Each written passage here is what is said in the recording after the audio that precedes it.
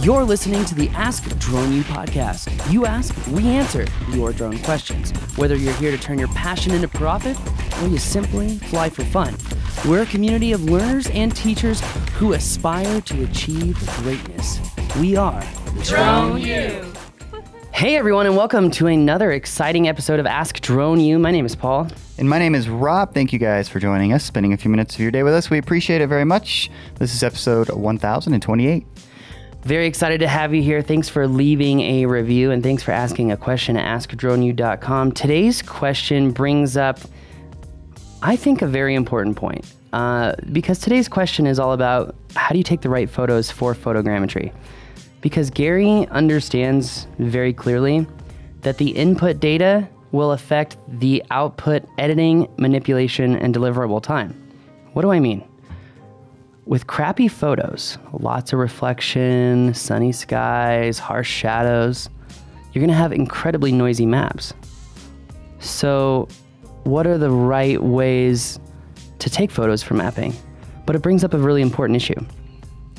A lot of people, Rob, get into this industry because they're photographers, creative types, right? How many of those creative types actually think they're technical people? It's a question I ask myself all the time because I always thought I was a creative myself, and now I realize how technical I really am once I've actually applied myself. So when you hear this question today, think to yourself, maybe there is a good opportunity for myself as a photographer thinking about going into photogrammetry, because you need to fundamentally understand photography and the science of photogrammetry in order to be a good drone modeler or a drone mapper. This is why a lot of, architects, surveyors, civil engineers are looking to drone pilots, at least knowledgeable drone pilots, for mapping, because the science is part technical, geospatial, part photography, and part just basic systems. So if you don't know one of those particular parts, how do you expect to be successful? Well, on that bombshell, that is what we are going to be talking about today's show. That is going to do it for today. No, I wouldn't do that. But today's question also does bring up a great point. If you are interested in learning more about drone modeling, 3D modeling, or creating highly accurate 2D maps, you've got to consider coming to a Drone U mapping class. We've got one coming up in September the 13th through the 15th in beautiful Denver, Colorado. And the day before that, we have a flight mastery class. So if you want to attend a flight mastery class and mapping, which by the way, I recommend taking those two together. Anyone who's come to the mapping class, almost 99% of those people could have used time at flight mastery. So if you're like me and you want to create a successful business, and you know the keys to creating that successful business is habits, routines, and systems, then you're going to want to join us for that flight mastery class. Join us for the modeling class as well, as we'll cover an extensive amount of detail. It's like a drone mapping boot camp, from the basics of what weather and when should you take photos, to what types of photos, to the acquisition strategy, to how does the software actually work, to how to create point clouds, orthomosaics, how to edit them, manipulate them, to remove surfaces from your orthos, your DSMs, and your DTMs. Learn the best ways to deliver your models and leave the class with data that you can use to market yourself in your own portfolio. It's really easy to go out and market yourself when you have something to show, right? So join us today. Click the link below. Just go to bit.ly/ I believe it is Denver mapping class. That's right. It's also on our Facebook page, so check it out there as well. But that's going to do it for my little stint on the who's sponsoring the show. Hi, Rob and Paul. This is Gary Proctor with Drone Imagery Northwest in Gig Harbor, Washington, outside Seattle. And I have a question that relates directly to mapping, but maybe not in the usual way. I think I have a good grasp on most of the acquisition techniques, but the one area that I think I'm really weak on is the photo part of photogrammetry. I really don't know what I should be setting the camera on. I mostly just use the automatic settings. I don't know what to do with ISO or any other of the settings that you can find. Could you talk about what kind of settings and how you should be looking at your camera in a photo sense for mapping for the different types of mapping and modeling? I appreciate it. Thank you. I saw you taking Thanks, that deep Gary. breath. For the question, obviously, we appreciate the question very much. AskDroneU.com for your question. And I'm curious, do you think he's asking this because he's just seeing his models not be what they could be? Or I'm kind of curious what's leading him to even ask this question, or he just trying to get better? I'm curious as well, because he did attend the Seattle mapping course, and maybe this question came in before then. But in the class, we actually do have a whole section about image capture optimization, but something that we don't talk about, and this just goes to show I could just keep adding and adding and adding and adding to this class, because we cover the different types of software. You know, when it comes to drone mapping, there are 3 types of software. You know, the acquisition software, the processing software, and all-in-one cloud processing software. So, by the way, we have a great resource on droneu.com. It's just thedroneu.com/what-is-drone-mapping-software. You can actually check out, I spent like 3 weeks and put together a really, really, really, really long, detailed guide of all this information. But coming back to our limited time in the class, we go over how to use Maps Made Easy and Pix4D Capture for acquisition. But something that I don't ever get a chance to talk about is that in both of those applications, it's almost impossible to control aperture, ISO, and exposure. So oftentimes in our workflow documents, we always say, make sure you check your photos before you leave the site to ensure that they're not blurry, to ensure that they're not overexposed. I mean, this is why, again, overexposure is such a big deal, and so many people rarely think about it. If you look in this image, we're literally sitting on 2 landing pads right here, and they're orange and blue for our ground control points, because people have never actually gone into the science of how white and black ground control points cause overexposure and a higher projection error for your GCP marking. Who knew? Who knew? If you really want to be accurate, though, these are questions that you should be asking yourself. Anyway, sorry, people don't understand how many layers of work there is to get accuracy. They just think, I'm going to use RTK GPS and I'm going to get accurate. It's like, how did you mark the GCPs? How big was the GCP marker? Where did you put the GCP markers? What was the distribution of the GCP markers? Did you put them at different elevations? What was the baseline from the RTK receiver to the nearest core station? Okay, and then how long did it take to correct? And are you sure you're using the right datum from your GCPs and your photos? And that's the introduction. Yeah, I mean, sorry. By the way, I'm sure Gary, our question asker, would agree with me on this, because we've talked significantly about this, because Gary is a surveyor out of Seattle. Yeah. And he brings up a very good question. Which we love, by the way. Yeah. Surveyors that... Yeah, he brings up a very good question. What about the photos? What do I need to do for the photos? First of all, going back to the whole, we could add more to this class, the only application that I've ever seen recently that allows you to control ISO, aperture, and all that is Litchi. You can say, go to DJI Go 4 to control photos. So you open up DJI Go 4, click the setting in Litchi, go to DJI Go 4, set up your camera exactly how you want it. Now, why would you want to change the camera? Couple reasons. Remember, we can only map what we can see. So if, for example, with KFW, they had a building in San Antonio, Texas that was surrounded by trees, and I could not see the wall to the door in the front entrance. Now, if you're a surveyor, you know that with photogrammetry, every single corner of the building has to be in a minimum of 3 photos, hopefully 5. So I still could not see back there, so I knew there was no way that information was going to get in the map. So what I did is I took photos manually in DJI Go 4. I bumped up the exposure value and the ISO so I could see back into the shadows of the trees, and I could map that area. Now, while I could map that area and actually draw my polylines and prove to this surveying company that this actually worked, what it also did to my 3D textured mesh is brighten the tree and the building around this area, because I changed the exposure. I changed all that information. So this one particular area of the building looked really bright, and you could see a clear line in the grass where the software took those images and utilized the other images for the rest of the grass. Right. So... sorry. No, this is great. So first of all, step number 1, does the application that you're using for acquisition actually allow you to control the settings? Okay, Pix4D Capture, no. Maps Made Easy, I'm not sure anymore. I don't think so. With Litchi, though, you can. So if you know the exposure triangle and you know how to be a good photographer, then yeah, you can set up your photos to minimize exposure, because oftentimes the auto exposure does have significant issues and will change the values. In fact, this is why I tell people the best way to get best maps is to really master the weather cycle, because in order to get the best maps, you've got to be photographing in overcast weather.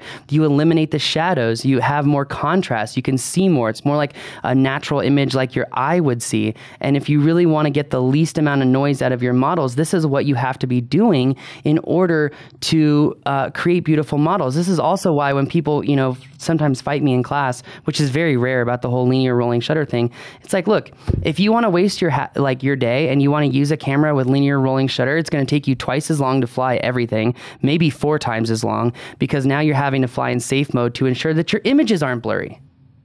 Not even taking into the fact... To make sure that the drone is moving slowly enough, essentially? Because it's a linear rolling shutter camera. Right. So, but that it doesn't even factor in, the processing side, which LRS drones take twice as long to process. So when you have all these people out there teaching, how to do drone mapping with linear rolling shutter, you know who you are, you're literally hurting departments and hurting people that are paying you money to give you expert advice, and you're more focused on supporting the drone company that's giving you free drones. That's something you're not going to find here at Drone U. I'm going to tell you exactly what drone to use. There's a new one coming out for mapping. It's not DJI, and I think it's going to blow everyone out of the water. So anyway, there's that. Exciting stuff. So image capture optimization. In the class, we talk significantly about a couple things. One is that, first of all, static scenes with simple geometry are going to be really, really good to map.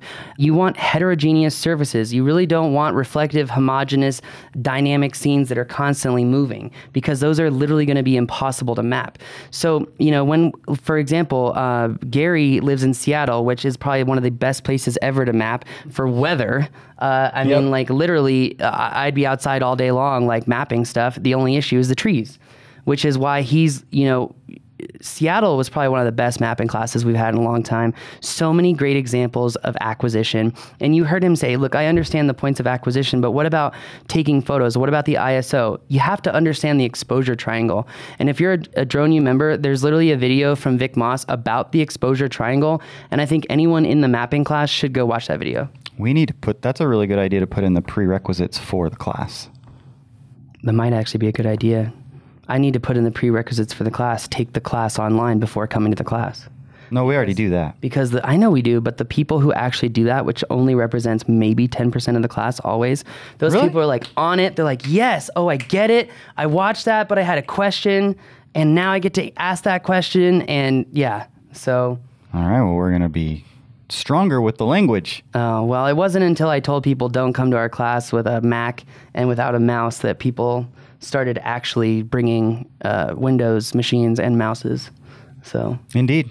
Anyway, cool. You're going to want to come to a mapping class, though, because as you can see, with just this small amount of information and then having 9 hours of it, in order to actually retain that and use it, you need to have systematic information delivered in a practical means so that you go through exercises to learn how this actually works. And then you're given resources so you can take that and use it in the field. If you want that, come join me for a drone mapping class, because it's one of the very few times that I go out with all of our students and really enjoy being with students and learning and teaching with them. So, one of the few times you get the opportunity. But so just to clarify and make sure I understand, what you're basically saying is that it's more because of the software that's used, the apps that are used, you don't have much control. So really your goal is more controlling the environment that you do it in, as opposed to the camera, because there's not much you can do with the camera with most software. I would say for a large majority of people, what you just said is 100% accurate, but there are people, and Bill and his NTSB team is a great example, where in their standard operating procedures, he's like, I'm going to show you how to fly a grid and show you how to do it without mapping software. Gotcha. And I feel like that's the level that everyone really should be at. I'm all, you guys want to know how to do it like this guy. Okay. But no, I mean, with that said, yes, it's better to control the conditions, because oftentimes you don't have that control. But if you use a program like Litchi and you can control it and you know the exposure triangle, yes, you're going to get better mapping data. You're going to have less reflection. You're going to have less noise. It's going to take less time to process. It's going to take less time to edit and manipulate the point cloud to create that 3D textured mesh and to go on from there. So are you not going into the details of the answer to the question because it depends? Yeah. Okay. I just want to make sure that's clear, because that's why you're bringing up the exposure triangle and understanding it, because once you understand that, then you can make the appropriate adjustments to answer his questions based on what you're actually mapping in. Yes. And I'm sorry I didn't say that, but no, that's okay. That's cool. That's 100% correct. Okay. Because it does depend, but even still, if you are able to understand the exposure triangle, you're using something like Litchi to control the camera itself. There are still variables outside of camera control that are going to make your life easier as a mapper, which is, again, heterogeneous subjects, static scenes, overcast conditions. You know, if there are tactics to eliminate reflection. In fact, I'm testing some of the stuff that Bill recently sent over to me. What about filters? Do you ever use filters for mapping? You cannot use filters. Those are bad. Bad. Filters bad. Why? You slow down the shutter speed, so then your images come out blurry and they don't work. There you go.